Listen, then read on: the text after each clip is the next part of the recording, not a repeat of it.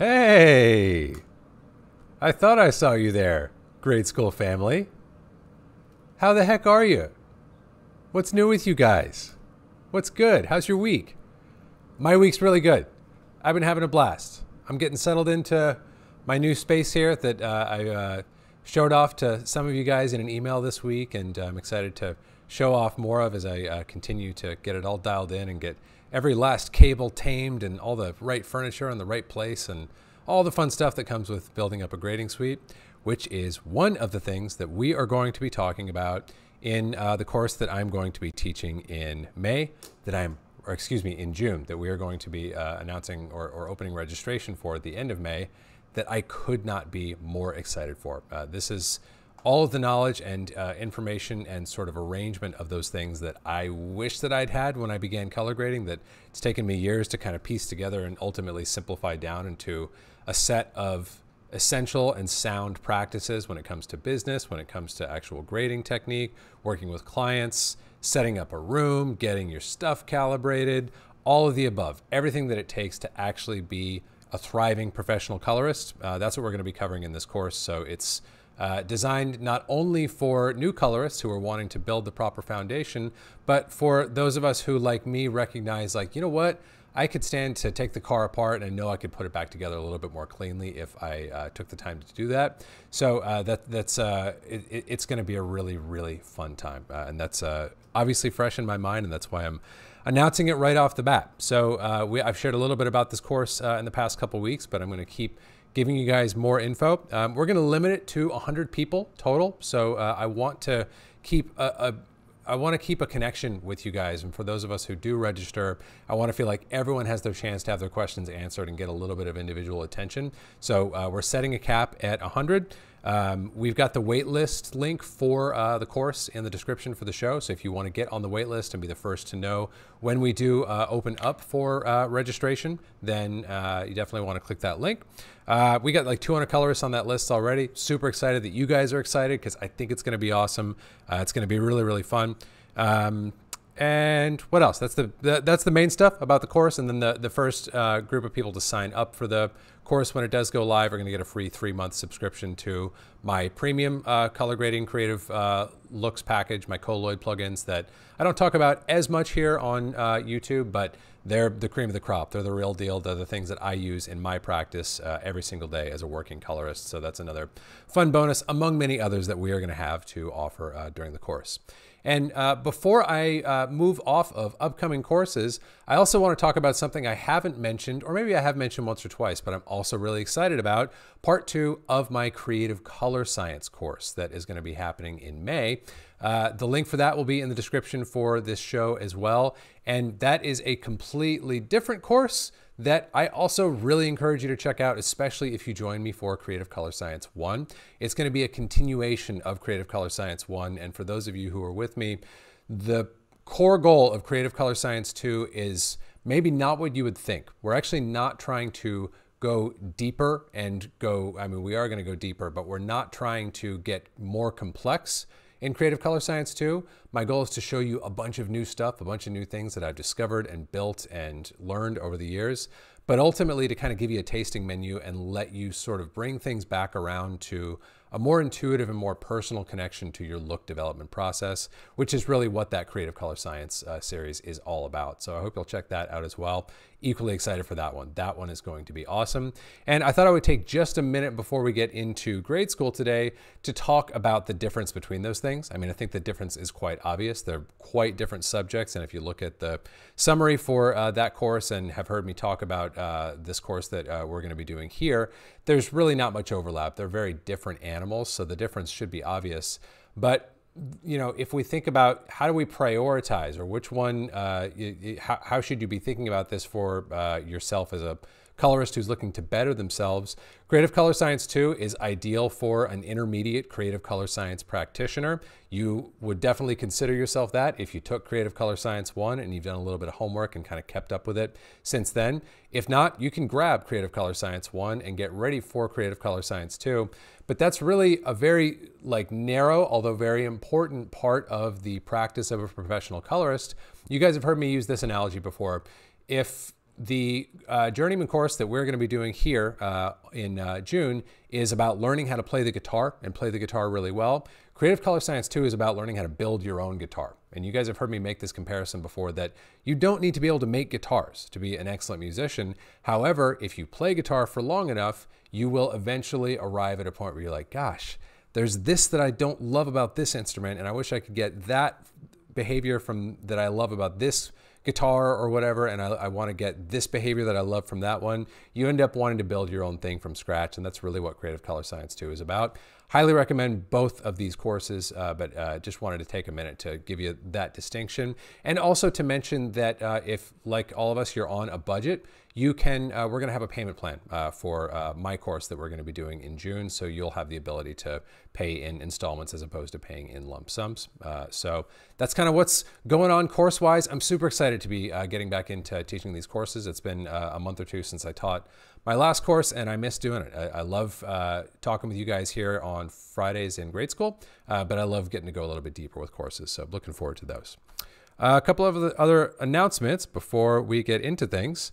I am very, very excited to be a part of Darren Mostyn's channel this week. There's a video that just got released where we got to do a little sit-down interview when he was here hanging out with me on his way to NAB last week. So go check that out. We had a blast. It was so much fun to meet in person. I hope all of you guys enjoyed Darren joining us as a special surprise last week for grade school. We got a huge kick out of planning that and a huge kick out of seeing you guys so excited about it. You know, because as I know that everyone here on my channel probably knows Darren, and you're probably a big fan, as you ought to be. I'm Darren's biggest fan, and we talk all the time about how much we respect and admire what one another are doing on YouTube, but we'd actually never met until we got together last week. So it was super fun to connect in person, get together, shoot some content, and then get to see all you guys from the same physical location. Absolute blast. So go check out the video that we did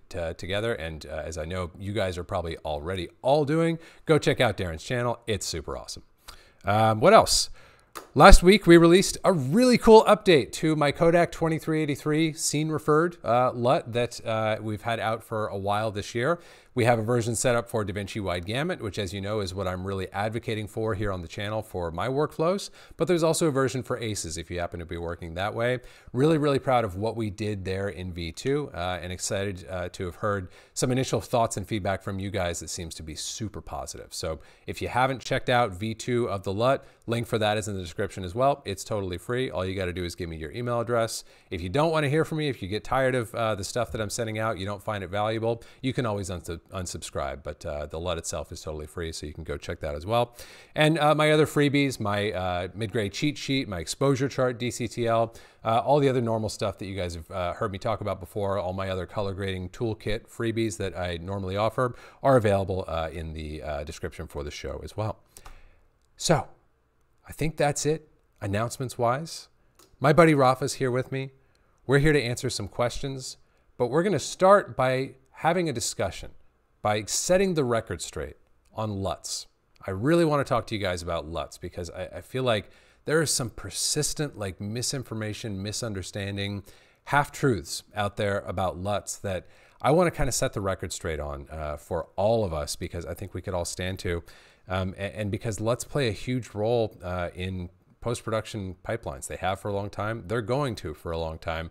So we might as well have our facts straight, and especially because you guys have heard me mention this before as well. We have a role as colorists today. We really good colorists, every good colorist I've ever met is a natural educator, not in like a finger wagging, like you should know better kind of way, but in a generous sharing type of way where they're saying like, hey, you might not have been aware of this, but I'd love to share this with you.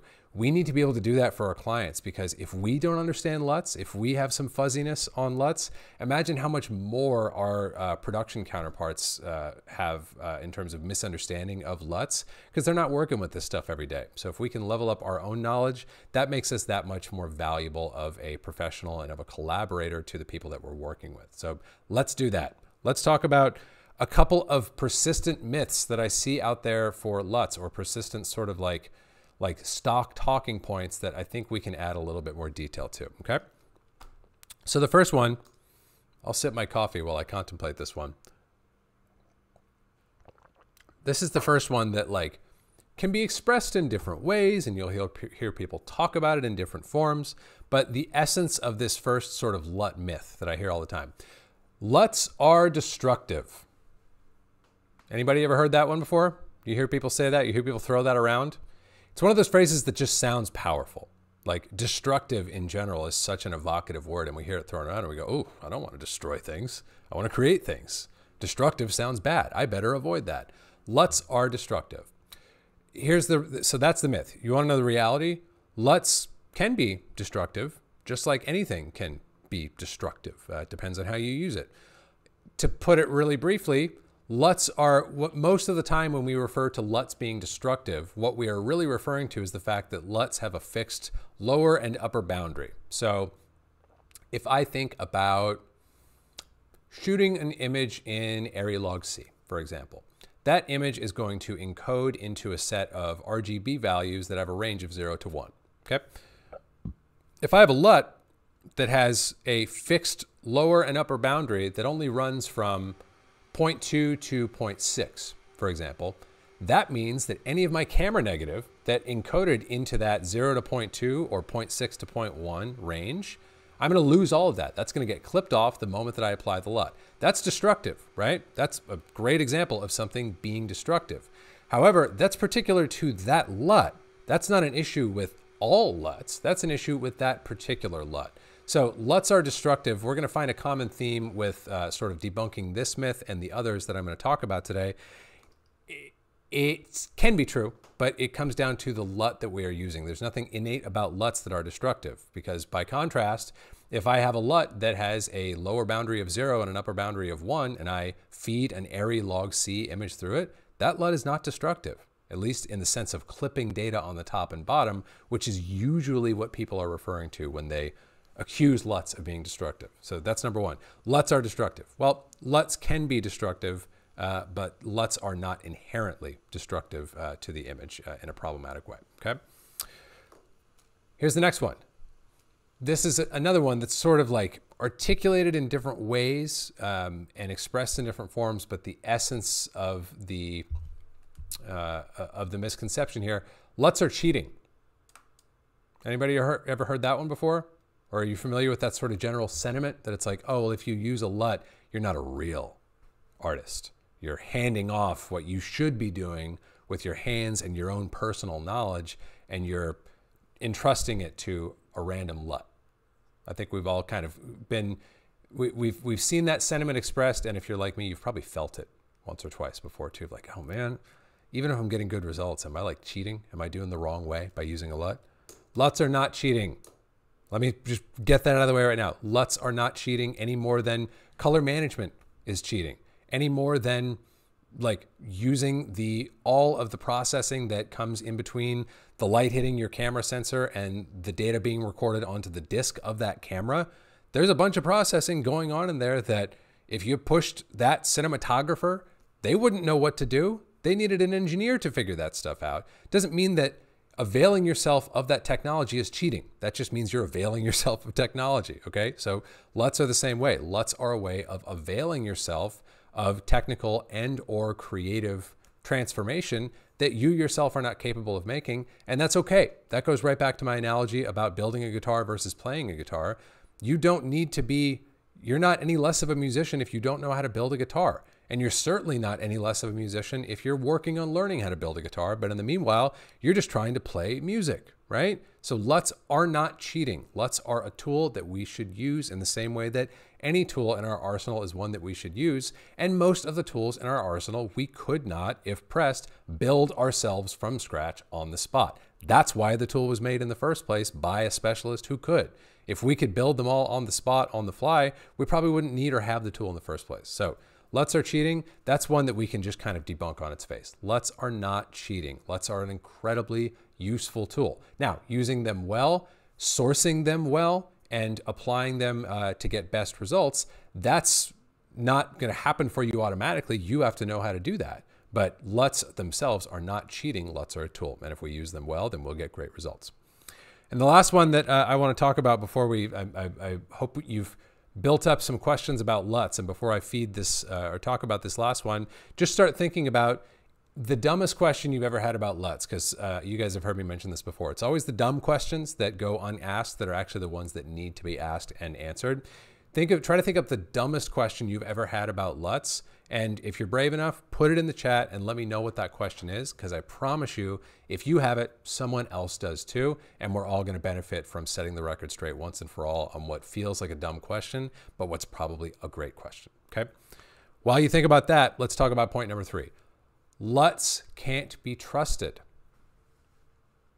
Familiar with that one? That's kind of similar to, LUTs are cheating. You can hear that expressed in different ways, but it's just this, if you're like me and you kind of are in post-production circles long enough, it's just this like taste in the air that you start to like you start to sense over and over again. There's just this like mistrust of LUTs. Like, well, best case scenario with a LUT, even if you're someone who's like, okay, I accept that LUTs aren't destructive or that they don't have to be. And I accept that LUTs aren't cheating and that they can be a valuable tool.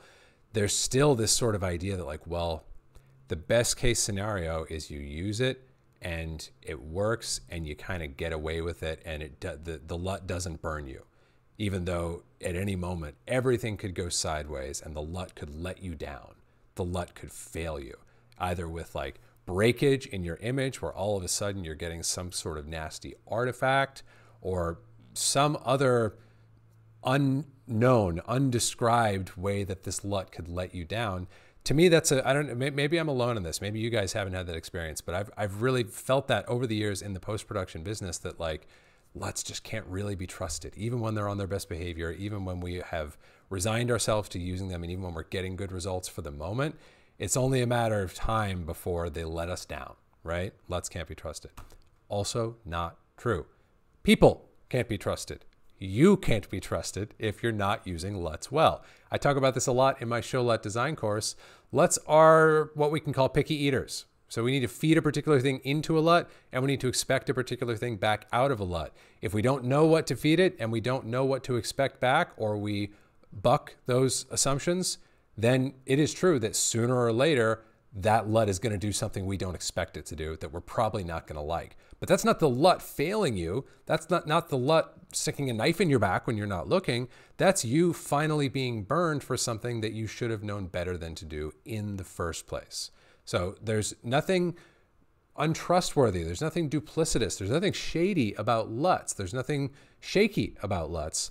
There can be those attributes about our understanding of a LUT and how we apply it. So I will say this is a great segue to talk about the fact that if we're going to use LUTs, at a bare minimum, we need to understand what type of LUT we are dealing with. And I can talk about that further in a minute here. And we need to understand 2 things beyond that. What does that LUT expect in terms of input color space? And what is that LUT set up to give back in terms of output color space? If you don't have those 3 things, input and output color space, and what type of LUT it is, then you really have no business using that LUT, and it's a good bet that sooner or later you're going to get burned. But if you know those things and you trust the LUT that you've sourced, then you're good to go. And that's really the final talking point that I would just mention to you guys. I've heard this analogy made by a good cinematographer friend that, like saying LUTs are good or LUTs are bad is kind of like saying that if I hand you a 100 sheet stack of pages and I say, hey, this is my screenplay. And you say, oh no, screenplays are bad. How would you know? You haven't read it. There's a good chance it's bad because screenwriting's hard and I'm not a screenwriter by trade, but you can't know whether my screenplay is good or bad until you read it, right? So same thing with LUTs. Like LUTs are not inherently good or bad. LUTs can be phenomenally bad and do terrible things to your image. So even if you understand everything we're talking about, and even if you understand, okay, what does this LUT expect and what is it going to give me back? If it's a crappy LUT that wasn't well built, it can still let you down. But I would argue that's, again, not an issue with the LUT. That's an issue with your understanding of LUTs, or in this case, where you chose to source your LUTs from. You know what I'm saying? So in the same way that, like, I wouldn't dig my groceries out of a dumpster and say food poisons me, I wouldn't find a LUT randomly on the internet or buy a LUT from some random vendor who has no, whose credentials I can't verify, and then say, oh, LUTs are bad. Well, no, LUTs aren't bad. That LUT is bad. And or perhaps you're misapplying it, or yeah, either of those things can be the case. But that's the last one that I just want to debunk once and for all. LUTs can't be trusted. That's not true. LUTs can be trusted as long as they are properly deployed and as long as they come from a trustworthy source. In the same way that, like, you know, that's like saying people can't be trusted. To abuse the analogy even further, depends on the person, I suppose. Like, people are not fundamentally untrustworthy. There's not some fundamental flaw in human beings that prevents any of them from ever being trustworthy. But at the same time, maybe you don't want to leave your wallet on your front steps for a week and see what happens. Probably some untrustworthy person is going to take it at some point. Anyway, many metaphors and analogies that I'm going into to try to inject some common sense into a conversation that I feel like gets really out to lunch sometimes when it comes to LUTs. So that's a couple of myths that I wanted to kind of debunk for you guys, and we can talk about anything else you might want to talk about regarding LUTs today. And if we have time, we can do a little bit of freestyling as well. But curious, during my rambling, if we had any questions come in about LUTs, Rafa, especially dumb ones. I love dumb questions. Yeah, we have a very basic question. Where in the node tree should you apply a LUT? Beginning or end? Do I grade before the LUT or after? Yes, perfect questions. Where do we apply the LUT? Where do we do our grading in relation to the LUT? That's going to go back to something that I mentioned ago that I can give you guys as sort of a more tangible principle to walk away with today. There are 4 types of LUTs, 4 categories of LUTs that you really need to understand. And I'm going to, for today, just put it down to 3 types of LUTs, okay? Let's go into Resolve, and I'm going to demonstrate these things in an interactive fashion. So let's talk about a couple different categories of LUTs. So the first category of LUT is going to be a technical LUT. Technical LUT is exactly what it sounds like. A technical LUT is a LUT that's used to transform you from color space A to color space B, and that's it. You can think of a technical LUT as an alternative to a color space transform with no interactive parameters. So here in Resolve, if I avoid all of my crazy folders and just look at the stock ones, VFX.io, here, this subfolder here in Resolve, this is a good example of a group of technical LUTs. These LUTs have 0 creative opinion built into them. They are just designed like, hey, if you've got a Cineon log image and you want to linearize it, that's what this LUT's going to do, okay? So that's a technical LUT. Next category of LUT, it's a LUT that, the type of LUT that I probably talk about the most here on the channel. It's the type of LUT that my Elements LUTs are and that my PFE, the new 2383 LUT is. It's a creative LUT. So in contrast to a technical LUT, which is strictly concerned with making a technical transformation from color space A to color space B, a creative LUT does not change my color space at all. All it does is impart creative character onto my image within my color space. Okay, so the 2383 is a great example of this. Let's do the DaVinci Wide Gamut. Let's do the new V2 because it's new and shiny and we like it, right? And let's just make sure we're on an area image. I can't remember if I've properly mapped that red footage. Let me just get this set up. So I'm going log C to DaVinci Intermediate, and I'm going to turn this off, and I'm going to pull up my power grade preset to go from log C, and then let me set this up. So we're going DaVinci Wide Gamut Intermediate to REC709 Gamut 2.4. This, by the way, is my node-based color management if you guys are interested in that. But to go back to this, I'm now in DaVinci Wide Gamut here on Isabella. And if I load up my DaVinci Wide Gamut 2383 LUT, you can see I don't need to change any of my color management around this because I am DaVinci Wide Gamut Intermediate here. And I'm also DaVinci Wide Gamut Intermediate here, okay? All that I'm doing is applying a creative preferential manipulation in between, but I'm staying DaVinci Wide Gamut on either side and preserving my pipeline in the process. So that's our second category. We've got technical LUTs, which only technically transform. We've got creative LUTs, which only creatively transform and make no technical transformation. And then we've got a third category that you can probably guess at that I like to call hybrid LUTs. Hybrid LUTs do both, right? You want to know the textbook example of a hybrid LUT, easiest example to draw from? Here in the Resolve Film Looks library, any of these film looks. These are creative and technical in nature.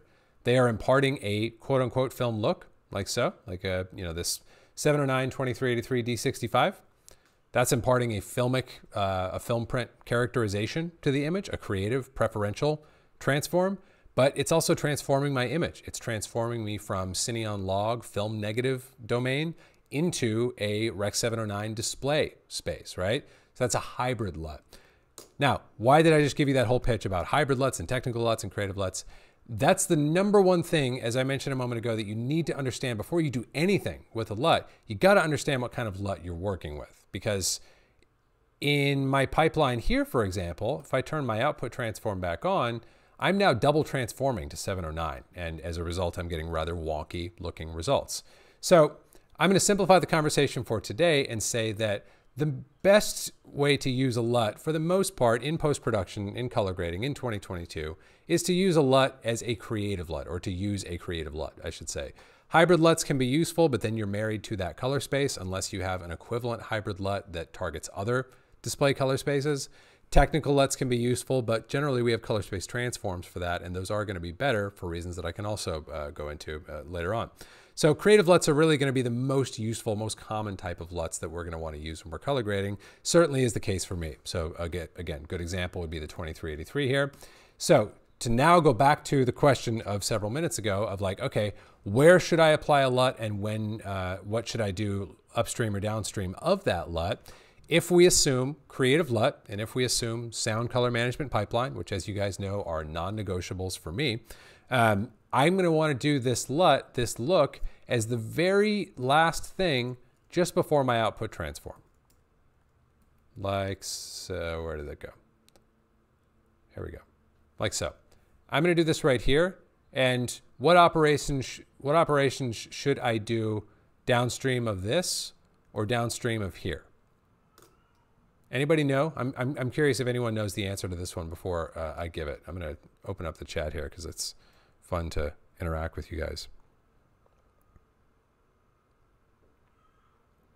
Call it out if you know. The question is, what of my grading operations should I do here and or here? It's a bit of a trick question. And I know there's a little bit of lag getting my ugly mug and voice out to all you guys. So I'm going to give it just a second because I'm curious if I have any star pupils out there.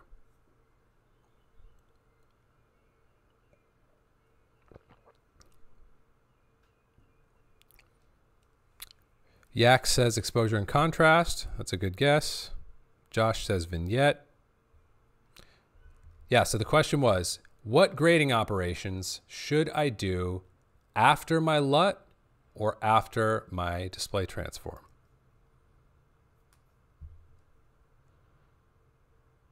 Okay, we got a couple good answers. Oh yeah, we got a couple good answers here. Darren has it in all caps. None. That's exactly right. No grading operations. And I will give credit to Stand on a Mountain for saying YouTube conversion there. That is indeed, if we wanted to use my YouTube, what is the name of my own tool? I forget. The web viewing transform that I have for YouTube and Frame.io. If we wanted to use that, that's exactly right. We would want to do that at the tail of the stack. However, that's not a grading operation. That's something to adapt my display transform. So the answer is absolutely right. The answer that Darren gave is none. We want to do everything over here. Now, I happen to be at the timeline level, but I would generally want to do this back at the clip level, which, as you know, is going to flow into that timeline level from upstream. So I want to do all of my grading here, upstream of that final output transform, because that's my look, that's my glue, that's my macro level transform that, in the words of the Big Lebowski, is going to really tie the room together. But it's really only going to do that optimally for me if it's the last thing to hit my image before that image finally gets output to the particular display that I'm targeting. So that's a very long question to what started as a simple, a very long answer, I should say, to what started as a very simple and quote unquote dumb question, but it's actually a great question, and I hope all of that detail is helpful in terms of the answer there.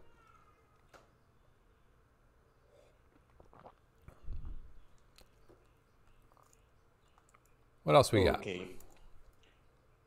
Can you show your new LUTs on test charts and stress test and explain those?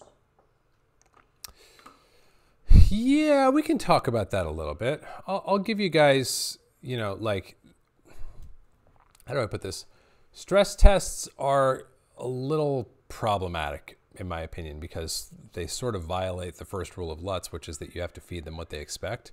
LUTs aren't expecting that massive range of colors. So like the DaVinci Wide Gamut LUT here, it's not expecting the primaries of like that popular stress test whose name, the company's name escapes me at the moment, but it's not expecting the colors that are in that stress test. So we're kind of violating rule number one by, you know, like loading it in there. So I take it back. I'm not going to demo this on a stress test, and I'm going to give you guys a complete alternative to using stress tests.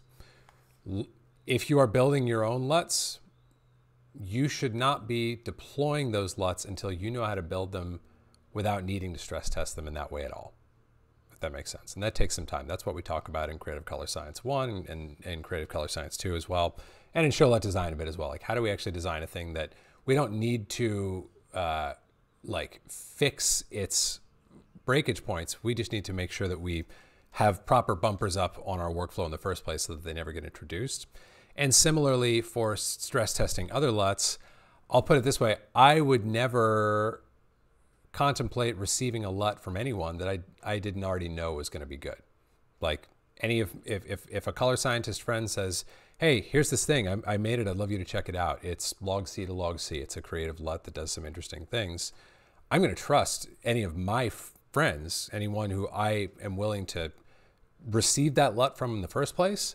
I'm going to trust that they've done their homework in terms of like it's not complicated to make sure a LUT doesn't create clipping and artifacting. It's quite simple. All you have to do is make sure that you're only that every possible valid color and luminance value that you feed into that LUT yields a sensible output.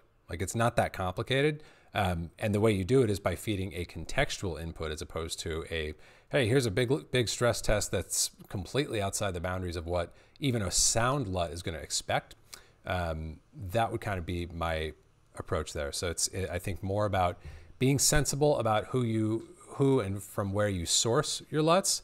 And if you're building them yourself, then you really need to know how to do that without relying on a stress test at all, because it can cut both ways. You can run a stress test and encounter issues that are never actually going to be a material issue on a shot that's in the color space that LUT expects. And you can also have a LUT that doesn't seem to produce any crazy issues on a stress test that actually does produce some problems when you feed that proper image through there. So the stress test thing I've moved away from more and more. What else we got? Okay, another basic question from Guy Layor. I once opened a LUT in a text editor and discovered that it is just a list of numbers. Can you explain to the geeks among us how do LUTs actually work? Yeah, absolutely. So this will be fun.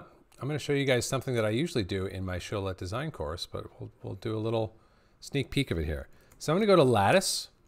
I highly recommend Lattice if you are a LUT enthusiast. If you're interested in LUTs, it's a really, really useful tool for manipulating LUTs. I'll be clear and say Lattice will not help you to create your own looks. It may help you to adapt or to translate your looks or to prep them for a particular camera, but it's not a creative tool. It's a technical tool. It's a utility. But let's just do a quick experiment. Easiest way to understand what those numbers mean in a LUT is to create a really, really simple LUT. So we're going to do a 1D LUT, which means it's just a list of numbers for what I should do to my red channel, what I should do to my green, what I should do to my blue, and there's going to be no interaction between those channels. They're each on parallel paths, if that makes sense.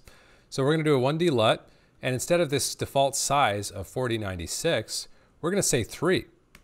That's going to be our whole LUT, all right? And now I'm going to hit Create. And now I've created a Unity 3-point LUT, and if I save this, let's call this, let's see here. Let's call this 3-point ident, like so. And now I can go onto my desktop and I can open up this 3-point ident in any text editor. I'm going to use Sublime Text. This is the contents of my 3-point LUT, and because it's so small, we can actually understand what's happening. So right here, red row, right here, green row, right here, blue row. And what it is saying is at inputs, at these various input intervals, I want you to take those inputs and output them at the following values, like so. And since this is a unity or an identity LUT, meaning it does absolutely nothing, input equals output in all three cases. So what we're actually saying, if I sort of read through the instructions of this LUT, what we're saying is in the red channel, at a red value of 0, output a value of 0.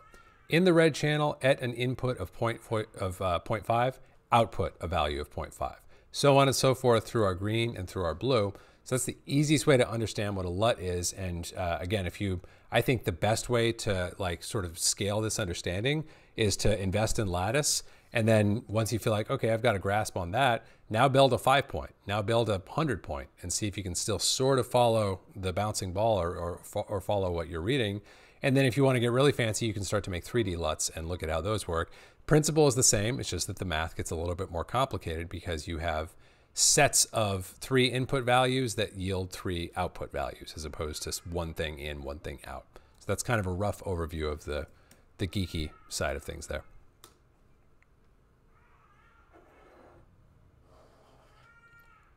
Okay. From Kodegi TV, what is the difference between a regular LUT and an LMT? And an LMT? Yeah. Not much, to be honest with you. LMTs, I'm not going to swear by this because I'm going off the dome here. LMTs are basically a means of implementing LUTs with a couple of extra things. Those extra things, namely being a 3x3 matrix, and I think some basic math. I think you can actually, within an LMT, perhaps designate some simple math, such as like, hey, apply a power function of 2.4 to the pixels. I actually wouldn't swear to that. Definitely, you can include LUT data, and definitely you can include a 3x3 matrix, which you could do in a LUT, but not directly. You'd have to like turn it into a set of sample points as opposed to saying, hey, take the image and take the input red, green, and blue and combine them in such a way to form this new red channel, and then do the same exercise for green and blue, which, as you guys may know from prior grade school chats, that's basically what a matrix is.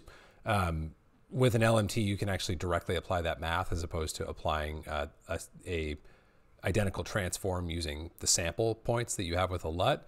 Those are the main things that I can think of off the top of my dome that an LMT provides for. It's really just a LUT with a couple of extra bells and whistles, but the meat of it, if you've got an LMT that is like driving a look, the meat of that is going to be a set of like data points to be sampled and interpolated the exact same way that a LUT is a set of data points to be sampled and interpolated. Okay. We have a question from a guy called Darren Mostin. Don't know who that is. Who's this new guy? Yeah, I don't know him. Hey, Darren, glad you're here, buddy. Okay, core management in 32-bit is easier to handle than LUTs. Are LUTs just best for show LUTs and film emulation, in your opinion? He says that he prefers REC709 space transform for color space work. So the question is it preferable to use technical LUT or a color space transform? Oh yeah, I'm really glad that Darren asked this because it's a good thing to cover. I sort of like I brought up my what I called the myth a couple minutes ago that LUTs are destructive, and that would seem to be sort of like the intuition behind the choice to use a technical LUT as opposed to a color space transform. But I'll give first my short answer. Yes, I feel the same way. I prefer to use color space transforms. I prefer to use non-LUT solutions where possible, simply because we can nuance our conversation a bit further about LUTs and how they fundamentally work right now by observing that LUTs are based on samples, as I just said. So For example, in the case of this 3-point LUT that we were just looking at, what happens to, you guys, we can all grasp that, okay, the image that I feed into this LUT is not, the pixels are not all going to fall into one of these three buckets, right? The pixels are not all going to be 0, 0.5, or 0.1. There's going to be values all the hell in between 0 and 0.5 and 0.5 and 0.1. In fact, that's the massive majority of the image. There are very, very, very few pixels in my image which will perfectly be 0.5 or 0 or 1, if any. So the way that LUTs work is when I feed it's kind of like a multiplication table. If I have the multiplication tables that you guys, do they still do? Hopefully they still do multiplication tables in elementary school. Hopefully you guys know what I'm talking about, and you had those when you were in grade school, pun intended, where you've actually got a table that says, hey, if you want to know 3 times 3, just follow the column over to 3 and follow the row down to 3 and look at the result here in the table, and you know what 3 times 3 is. And if you want to know what 2 times 2 is, go 1 to the left and 1 up, and you can see what 2 times 2 is, right? Hopefully everyone knows what I'm talking about there. The question that we're kind of fundamentally asking here is like, well, what about 2.5 times 3? I don't have a data point for that. I don't have a column for 2.5. Same way, same thing happens when we're dealing with images, is like the LUT doesn't have a data point, in this case, like for 0.25. It goes straight from 0 to 0.5. So what happens with pixel values that we feed into this image that fall in between? Those values get, to use a fancy word that you'll be excited to finally understand when you leave grade school today, those values get interpolated, estimated, guessed. Because you can imagine, especially when we've got this very simple example here, all that an interpolation scheme does, and there's different ones, but all that it's going to do is say, well, if at 0 my output was 0, and at 0.5 my output is 0.5, what's a reasonable output for 0.25? In this case, that would be very simple, 0.25, right? But that's all that it's doing, is making a guess and sort of connecting the lines in a smooth way between those actual sample points of the LUT. Now, why the hell am I going so deep into the weeds on interpolation and sampling? Because of Darren's observation and the question that we're addressing, there is some fundamental imprecision. I won't say inaccuracy, but there's some imprecision in that system, because all those points in between the sample points, and we can have 3 sample points, we can have 300 sample points in our LUT, but the reality is most of our pixel data is going to fall in between our sample points, no matter how many we have, unless we have a sample point for every single possible entry in the table, which defeats the entire premise of a LUT, and it would be completely unwieldy for our machine to run. So in between those points technically are estimations. So there's a bit, you can have a loss of precision there. So those are the sort of two things that can have a big impact or can have virtually no impact, but are good to understand about LUTs. Is you've got that upper and lower boundary that we talked about earlier, and then you've got the precision of the LUT, or the slight imprecision that comes from the fact that you are making interpolations or estimations between sample points in a LUT, if that makes sense. So for that reason, best practice would simply dictate, if I can make the exact same transformation using a tool which has no upper and lower boundaries and which has no rounding in between sample points, if I have that tool on the table, or I have a tool on the table which does have upper and lower boundaries and does have some rounding from the imprecise sample, from the imprecise estimations that are being made in between sample points, that choice is clear. Now, would there be a tangible difference between, in a given use case, doing a color space transform from Alexa to 709 and then cooking that into a LUT and doing that instead? Would there be a difference? Probably not. You could probably take the most visually astute person in the world and show them that image, and they wouldn't be able to tell you which was which is, like, if you ask them which is less precise, which is less accurate, take the most trained person with the best eyesight. They won't be able to tell. However, you don't have to wonder about that experiment if you simply avail yourself of the more precise tool, if that makes sense. So if it's there, use it.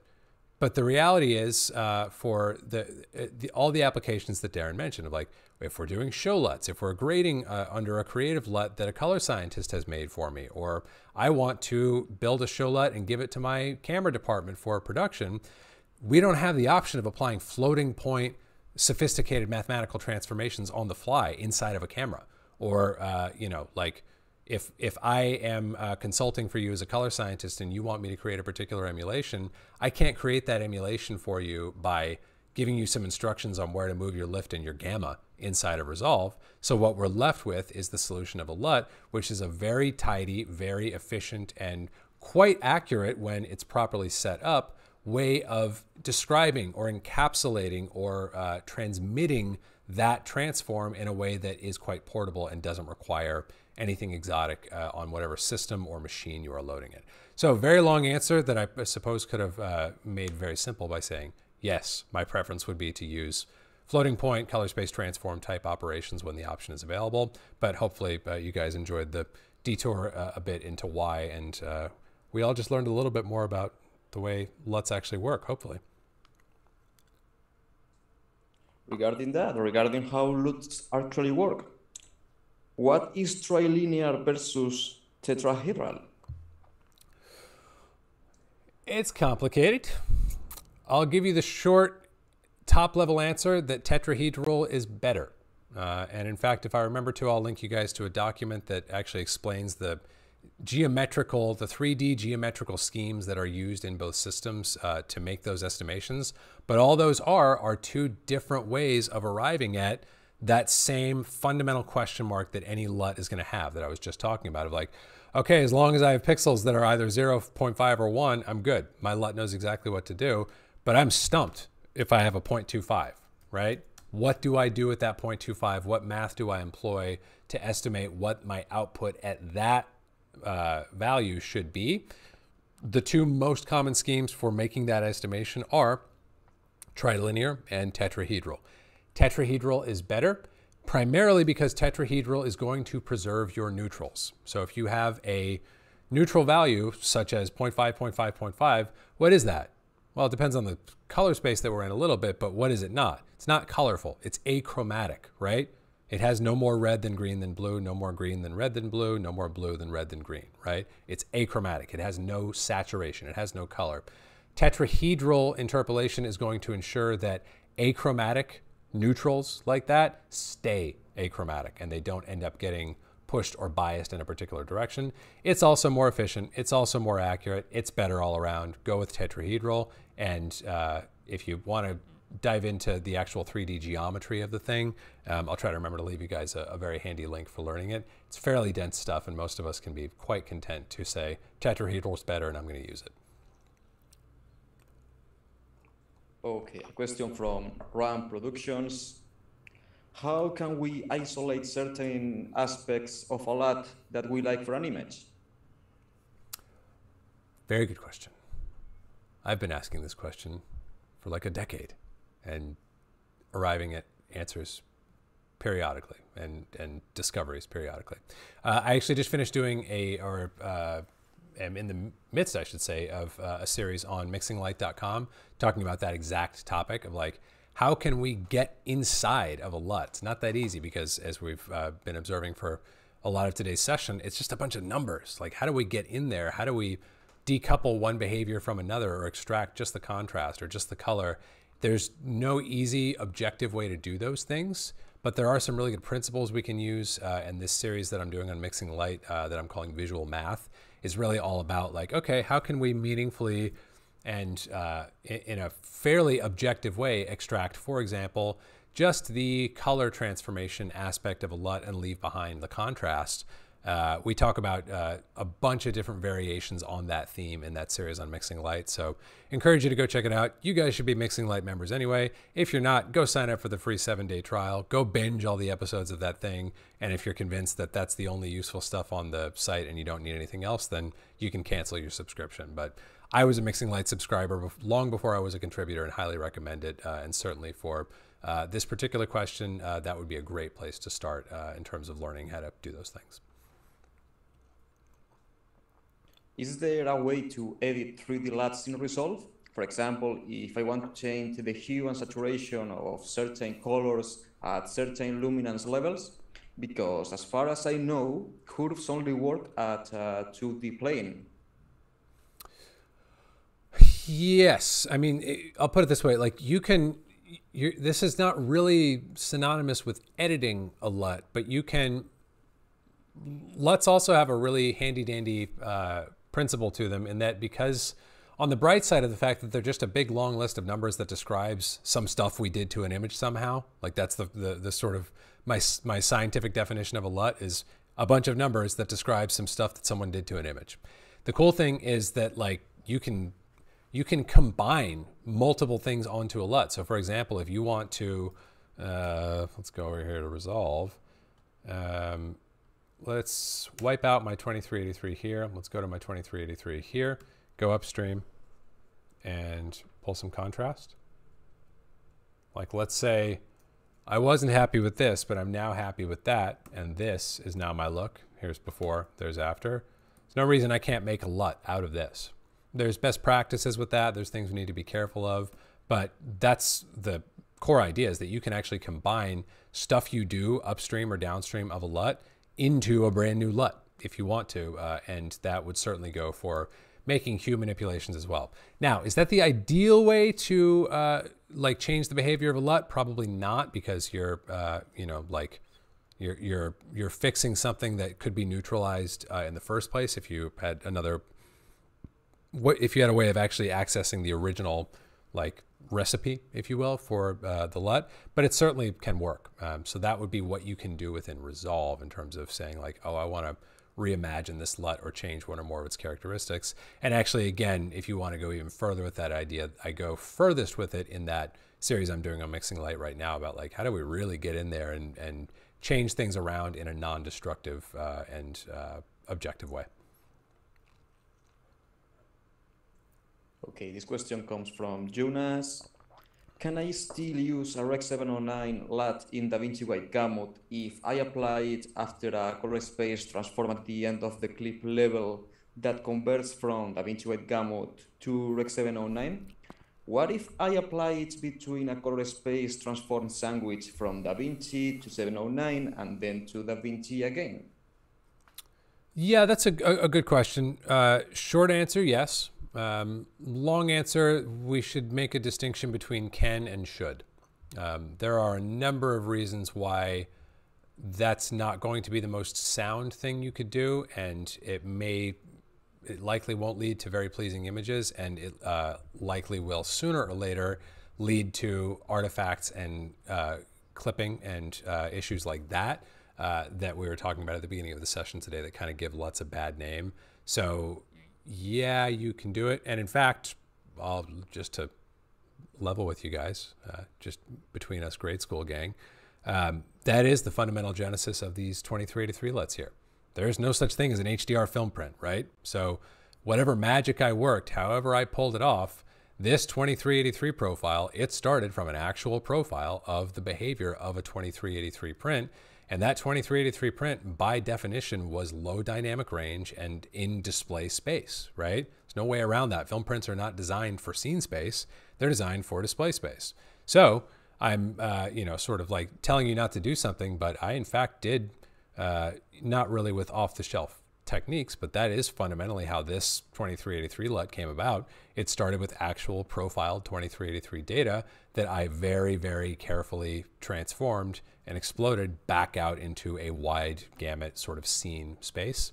So it's not that it's impossible or that it can't be done or that you can't get really great results like we're seeing here. I'm really happy with this LUT. However, even in this optimized application of that practice, it's still not ideal. The ideal would be to do something like my Elements LUTs, which were never in display space to begin with. They started in scene space and they end in scene space, and they just live in that space flawlessly because they never were anything else, if that makes sense. And in fact, those of you who've bought the Elements LUTs may have noticed that there's more than a passing similarity to some of the things that I find most pleasing about that 2383, because that's what I did when I was designing them. Is I love film prints, and I was like, well, I really love like the red density of that 2383. So let's kind of riff on that and borrow it for my thing. And the fun thing about that is that's a creative challenge, and I'm able to do it all within scene space without having to worry about making, doing the calisthenics of getting out to display space and back to scene space and somehow trying to net out with a reliable transform and a good looking image along the way, which is not easy. But short answer, yes, you can. Your mileage may vary in terms of what you're able to actually meaningfully do and get out of, doing things that way. How do you figure out what the input and output expectations are for a given LUT? Resolve as a bunch of pre-installed LUTs, like the film LUTs. How do we know the in/out expectations? Yeah, that's the million-dollar question, and I'm going to give you my sort of like grouchy old man answer first. The LUT designer needs to put it in the LUT. It drives me crazy when they don't do that. Let's just have a look at my LUTs here. You want to know what my Snow LUT in the palette subfolder of the Elements LUT does? Open it in Lattice or open it in a bloody text editor, and it'll tell you. It's going to say, oh my goodness. Does it not say? Is that not cooked in there? These are, I'm going to guess that the production versions of these, here we go. Maybe that one was a beta or something like that. But you can see, here's the title. Here's a description of what this thing is. And it's designed for DaVinci Wide Gamut, intermediate, input, and output. So that's the ideal, is that you are sourcing a LUT from a source that actually tells you explicitly what the thing is. If that's not the case, and it's all too often not, the file name can be usually a pretty good clue. So like in the case of Aries, Alexa log C to 709, this tells you, I want log C, I give back 709, right? The film looks LUTs give you one half of the puzzle. They tell you, well, you can expect REC709 out of the bargain. What they don't tell you is what exactly you're supposed to feed in there, which for the record is film negative, and film negative has no rigorously, objectively defined color space. So that's why these are difficult to get consistent great results out of unless you actually have scanned film negative, in which case, if you have scan neg and you're only delivering SDR, that's like the ideal use case for these film looks LUTs. Any other application I would be a little bit circumspect about, unless you've got a really good method for transforming your ARRI or whatever camera material into the space, the color space of an actual film negative. And if you've got that, let me know, because that's not that easy to come by. That was what I ended up, like, for any of you guys who've played around with the V2 of the 2383 LUT and enjoyed it, the change between V1 and V2 was in the negative profile. So you can see it's a fairly noticeable difference in a number of different ways. All that changed was the negative profile. I found a better, more robust, more accurate way to feed the 2383 data set that I had more of what it was expecting. And as a result, I got better results. I got closer to what the original designers of that print stock envisioned when they designed it, because I was feeding it more of what it was expecting, if that makes sense. So another long answer, but that's, check your metadata for inputs and outputs, check file names for that, ask the designer if that's not an option. And finally, I would say, like, this is another hard and fast rule that's kind of a bummer, but like if you can't get hands on that information in any of those areas, that's a pretty good red flag that the LUT was not very meticulously designed.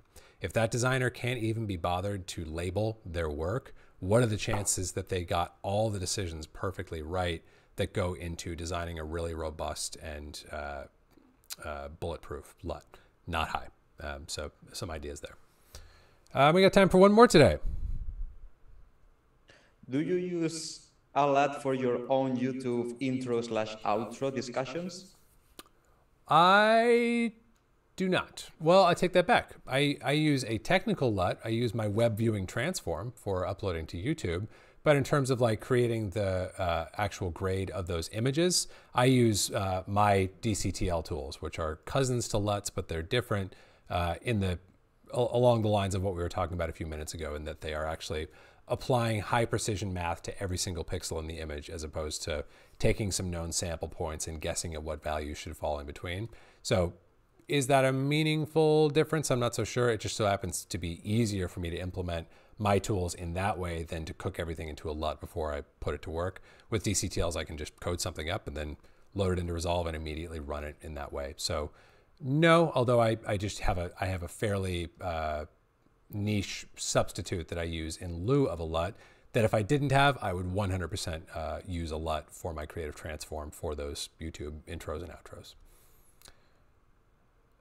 Let's do one more, actually. That was a quick one. What is the ideal exposure for the footage we should give to your 2383 LUT? If I feed it dark footage, it is hard to get it to look right without being crunchy.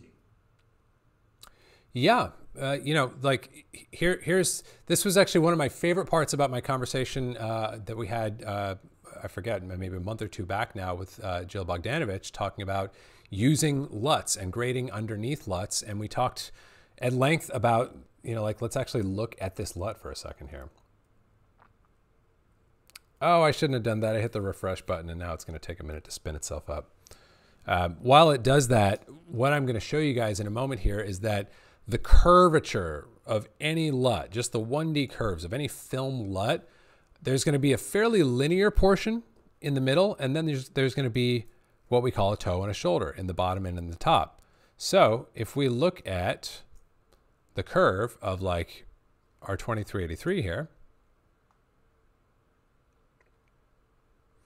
so you can see it, and this one is actually, let's go to one of my palette LUTs. I think that'll be an easier example. Or tone, I should say.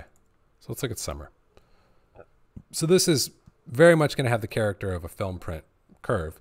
So you've got kind of a linear section here in the middle, and then you've got a shoulder, and then you've got a toe where there's more being done to the image in those regions. So you can just imagine if you've got an image that's hitting down here, that's going to do a lot. That's going to drive it even further into the floor, as opposed to if you have an image that's hitting kind of somewhere in the sweet spot here, like where middle exposure is for DaVinci Wide Gamut Intermediate, it's actually not going to move at all. Things are just going to move below and above it, right? So the ideal place to feed an image in is at the mid-gray point for DaVinci Wide Gamut Intermediate, or for DaVinci Intermediate, I should say, which off the top of my dome is, I think, 344 on a 10-bit scale. You can check it out in my mid-gray cheat sheet. There's a free link available in the description for this show. I'm trying to remember if that's right. It's I think somewhere around there, 344 or so. So that's the ideal place to park it, because then you're going to see no change in that exposure at all. If you have something that is a little bit under, it's going to get pushed even further under by the 2383. And I can go back to that now to prove that it's going to be equally true there. So if you're a little bit under, you're going to go more under by the time you get run through the LUT. Like, look at the toe down here. If you're a little bit over, you're going to get pushed more over, right? So you kind of want to find that sweet spot, which is anchored around the middle gray of the container. So theoretically, that's the ideal place to park your exposure so that it's not moving and everything is simply being compressed below and above it, if that makes sense. Just as a final word there, film prints have a lot of contrast. So it is not cheating. It is not wrong. It's not crazy. If you want to use, there's a million ways that we can deal with wanting the character of this LUT, but a little bit less of that crunch. And the easiest would be to do something I showed you a moment ago. Just go upstream and pull some contrast out. That's not cheating. That's not wrong. The LUT police, the color grading police are not going to come to your house and arrest you if you do that. This can be, instead of this being your look, this can be your look. And you can do everything upstream and just have a LUT that is preceded by a little bit of a contrast reduction. That's totally valid. So it's something else you can think about when you are trying to figure out how to best make use of this 2383. Boy, awesome session. I hope you guys are excited about all that fun stuff that I shared news about at the beginning. I hope you enjoyed getting to talk about LUTs in a bit more depth than I think we have in grade school before. We tend to talk about them very passingly, and I go so deep on them in my show LUT design course that I often forget that for those of us who aren't in that course, there's some basics that we can all stand to understand, to grasp a little bit better. And we don't all have to be show LUT designers in order to use LUTs better and to ensure that they're only helping our workflow and not harming our workflow. And as I mentioned earlier in today's session, to be educators to our counterparts, to our production counterparts, to our collaborators, and help them get straight on LUTs 2, because LUTs are a tool that are not going away. They're a really useful tool when applied properly. And if we understand them well, then we can use them in that way. And if we don't, then it's very unlikely that we're going to be able to do that. So I hope you guys enjoyed the session. Always a pleasure hanging out with you guys. I've got some new ideas for content that I'm going to be working on in the next couple of weeks. So I'm excited to share that stuff with you guys when it's time. But in the meanwhile, hope you all have an awesome weekend. Go check out the NAB, the Virtually Vegas Colorist mixer tomorrow. I'll leave a link to that in the description as well here. That's going to be really fun. There's a bunch of really, really smart, really talented, really fun colorists who are going to be there. I'm going to be there among them for a couple different presentations during.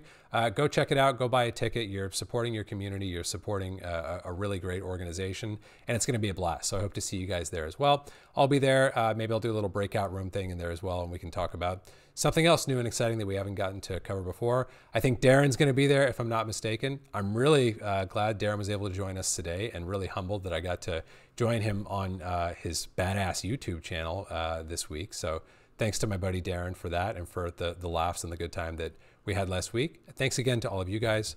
Always a pleasure seeing you. Thanks to my buddy Rafa for co-hosting and getting everybody's questions answered. And I will see you guys all very soon.